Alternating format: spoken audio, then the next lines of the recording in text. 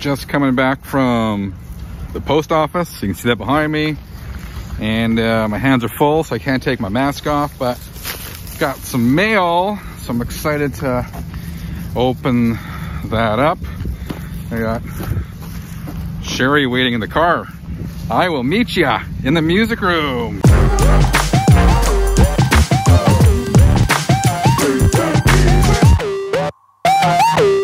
Hi, my name is Frank. It's Friday. That means it's time to kick back, relax, and talk music. This is the first installment of Friday Night Vinyl here of 2021. Hope you guys had a good break. I ended up taking like 2 weeks off of work, but didn't relax much. I painted the movie room here in the basement, and we painted our bedroom and the bathroom, and you gotta get these things done, right? 33ers. So, thank you all for tuning in to my last few vids over the break. I appreciate it. But now, let's get on with this. Let's open the mail. All right, first, shout out and thank you to Dave for sending me this card over. I got it. Thank you so much. I have a few other pieces of mail to open, but before I get to that, I wanted to touch upon this album again. This is Marilyn Manson's 2020 release called, I don't want to mess it up, We Are Chaos. And channel 33 RPM viewer, my pal Christopher from across the pond, sent this to me, and I said I would come back to share my thoughts on this Marilyn Manson album. And I gotta tell you, I am digging this. I absolutely love it, and I'm kind of surprised by it because I wasn't a fan of Manson's earlier stuff. The beautiful people don't like the drugs, but the drugs don't like me. All that stuff did absolutely nothing for me. So as a result, I haven't really listened to anything Marilyn Manson has put out for, gosh, I don't know, like a decade or more. It wasn't my jam. However, this album is good. It's really good. It's moody. I made a note here. It's moody. It's heavy. It's mellow. It's got layers to it. And I never did a list of my top releases of 2020, but if I had, this album would be on that list along with releases like the new one from Ice-T's Body Count, Ozzy Osbourne's Ordinary Man, and AC/DC Power Up. So color me impressed.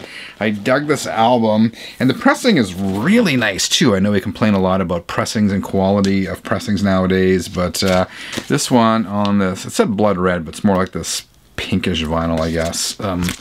Sounded really good. Anyway, thanks Christopher for sending this, and I would recommend anyone check this out. The new one from Marilyn Manson, We Are Chaos. Just looking in here, I finally broke down and got new glasses as well over the break, in addition to doing all the painting. And I call these old man glasses because they are trifocal, and I resisted that for so long. But I just, when I'm looking at like my computer or my phone, I just can't see up close. So it's like a trip. It's like the top part is for distance driving, the middle part is for kind of close up and or near to you, and the bottom is for reading. So I say like driving, computer, reading. Anyway, yes, I'm happy with my new glasses. I used to have to take them off when I read things. Now I can keep my glasses on. So that's cool. Anyway, let's get to the mail. This first one comes from Sean out of Orleans, Ontario. So thank you, Sean. It was a nice surprise to get this from you, and it looks like a Christmas card. The postal system has been terribly slow lately. I've had a couple people email me saying they sent something and if I got it yet, but things slow down around Christmas. We wish you a Merry Christmas. Best wishes for the holiday to you and yours. Merry Christmas. Sean, 2020. Thanks, man. And Sean left notes. Gotta love the notes. So this was sent December 14th.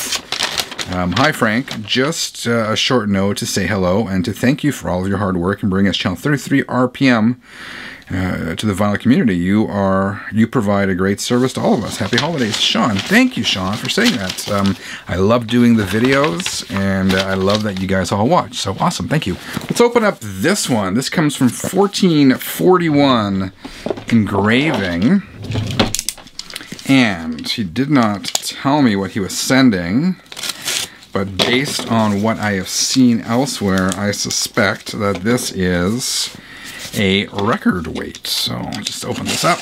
There we go. Is there a note or anything else in here? We have a sticker, 1441 Engraving. So 1441 Engraving, I'll leave the website address here on the screen, but they are from Georgia, I believe. So, nice box.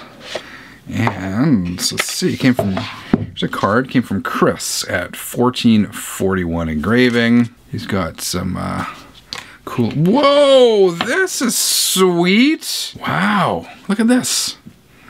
It is a record weight. It's not a clamp, it's a record weight.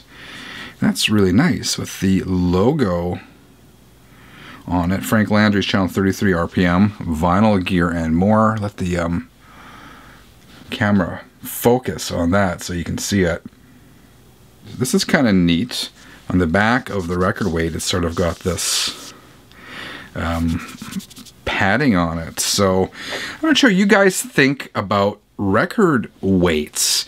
I know I've posted and did a video about them before, and the reaction was kind of mixed. I do have a record weight that I use, and it's the Groove Washer record weight, and I do find some value to it. I mean, you use a record weight, you're not going to notice a day and night difference in sound quality. But I'll tell you what they are good for, particularly with the really thin records, the really thin pressings, which really became a thing in the 70s for a bit, but particularly in the mid-80s, sort of during at the tail end of the vinyl era. I mean, they just kept getting thinner and thinner, and they just floppy. Anyway, when those records get slightly warped, they start kind of rising off your turntable, and when you put even a light record weight or a puck of some sort on your center spindle, it really helps bring that down and flattens out the record. When you flatten out the record, helps your needle really track the grooves a little bit better. So I really do think there is a benefit in using a record weight, particularly with those sorts of records. I don't use it all the time. I put a really thin record on. I notice almost every single time I put the record weight down, it flattens it out a little bit and it levels it down towards the platter. And I do think there's benefits to that. Plus the record weights look cool, right? You gotta admit it, especially this one. I dig it. Thank you so much, Chris. There are two Chris's in today's video. Thank you very much, Chris, for sending this. I am going to use it, and I will use it proudly. So yeah, thanks again, man. And I'm assuming they can do all sorts of custom engraving if they can do this. I never even sent Chris my logo, so he must have got it off the web. I mean, again, you can see it there. This is a little bit, it's usually more rounded on my logo, but that's darn close. So hit up Chris at 1441 Engraving to see what he can engrave for you. Muchos gracias, mi amigo. Thank you so much. And I got this envelope from my pal Jacob Murphy. And I totally dig Jacob's YouTube channel, Rockoli Records, and I've been subscribed to that one nearly since the beginning. If you're not familiar with Jacob, I'll leave a picture of him here.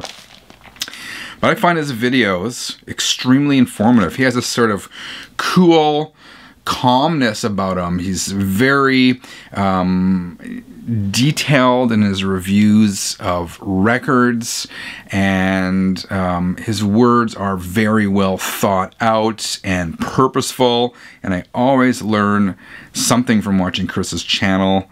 Not Chris's, sorry, I got Chris in my head. Jacob's channel. He's also really big into like the MoFi pressings and really quality pressings. He's got amazing gear.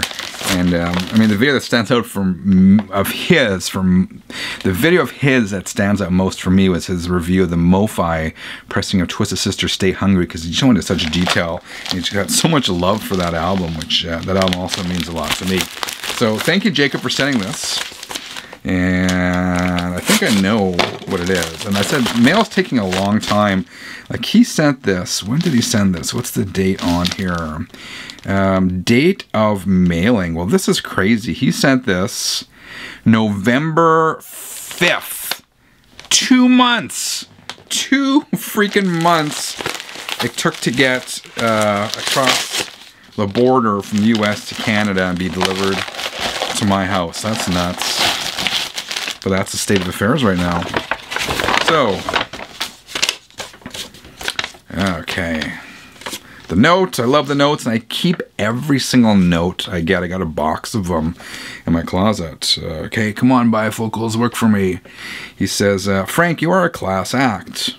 Well, thank you. And thank you for all the support and kindness. You rock. Your friend Jacob. Keep on spinning. Awesome. Well, Jacob is a class act, and he sent me one of his Rock Oli YouTube channel shirts. Oh, yeah, man. Oh, double-sided. Okay. So, Rock Oli Records. Can you see that? Got the devil horns there. I dig it, man.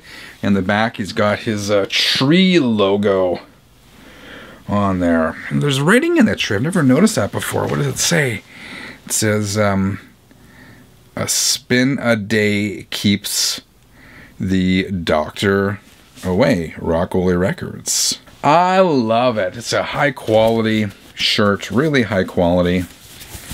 Soft. I love it, Jacob. Thank you so much. It's very kind of you to think of me, and I shall wear this with pride. Dear 33ers, please do check out Jacob's channel, Rock Oli Records. Tell him Frank sent ya. That is it. That is my Friday update. Let me know what you thought in the comments below. Let's talk record weights. Do you use them? What do you think of them? Let me know in the comments below. Otherwise, if you dug today's video, I'd appreciate a quick thumbs up. If you haven't subscribed yet, what the heck are you waiting for? Dear 33ers, have a great weekend. Until next time, keep on spinning.